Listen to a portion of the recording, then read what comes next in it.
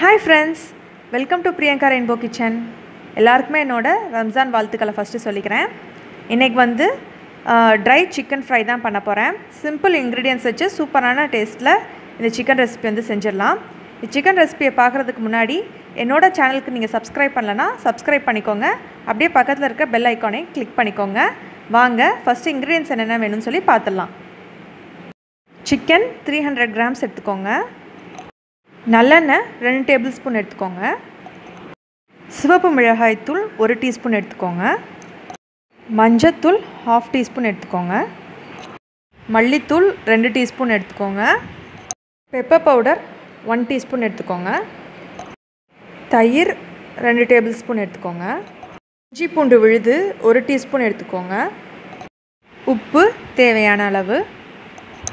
First வந்து pan சூடானோடனே ஒரு 2 table spoon வரைக்கும் நல்லெண்ணெய் ஊற்றிட்டு அதில் வந்து ஃபஸ்ட்டு வந்து சிக்கன் போட்டு கொஞ்சமாக வந்து நம்ம ஃப்ரை பண்ணிக்கலாம். அதனால் நான் எல்லா சிக்கனும் போட்டுட்ருக்கேன். இப்போது சிக்கன் எல்லாத்தையும் இப்போ போட்டாச்சு. எல்லா சிக்கனையும் வந்து ஃபஸ்ட்டு வந்து ஃப்ரை பண்ணிக்கலாம். நல்லெண்ணெயில் லைட் ப்ரௌன் ஆகிற வரைக்கும் எல்லா சிக்கனையும் பரட்டி போட்டு ஃப்ரை பண்ணிக்கோங்க. ஃபஸ்ட்டு சிக்கன் எல்லாமே வந்து இப்போ லைட்டாக வந்து நம்ம ஃப்ரை பண்ணிட்டோம். எண்ணெயில் தண்ணியும் வந்து விட்டுருக்கு, சிக்கனோட தண்ணி பார்த்தா தெரியும் உங்களுக்கு. இப்போ அடுத்து வந்து நான் இஞ்சி பூண்டு விழுது வந்து சேர்க்க போகிறேன். இஞ்சி பூண்டு விழுது வந்து 1 டீஸ்பூன் அளவுக்கு சேர்க்குறேன். அடுத்து வந்து நம்ம மசாலா பவுடர்ஸ் எல்லாமே சேர்த்துடலாம். மசாலா பவுடர்ஸ் வந்து மல்லித்தூள் ஃபஸ்ட்டு சேர்த்துக்கிறேன். மல்லித்தூள் வந்து 2 டீஸ்பூன் அளவுக்கு சேர்த்துக்கிறேன். அடுத்து வந்து மிளகாத்தூள் வந்து 1 டீஸ்பூன் அளவுக்கு சேர்த்துக்கிறேன். அதாவது எந்த ரேஷியோ அப்படின்னா 2 டீஸ்பூன் வந்து மல்லித்தூள் அப்படின்னா அதில் 1/2 தி அமௌண்ட் சில்லி பவுடர், அந்த ரேஷியோவில் தான் நான் வந்து சேர்த்துருக்கேன். அடுத்து வந்து 1/2 டீஸ்பூன் வந்து மஞ்சத்தூள் வந்து சேர்த்துக்கிறேன். அடுத்து சிக்கன் தேவையான அளவுக்கு உப்பும் வந்து சேர்த்துக்கிறேன். இது எல்லாத்தையும் வந்து நல்லா வந்து சிக்கனோட மிக்ஸ் பண்ணி விட்டுக்கலாம். இப்போது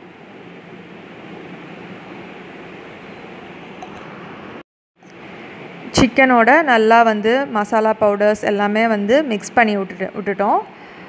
இப்போ வந்து சிக்கன் வந்து சாஃப்டாக வந்து சீக்கிரமாக வெந்துடணும் அப்படின்னா கர்டு வந்து சேர்த்துக்கோங்க.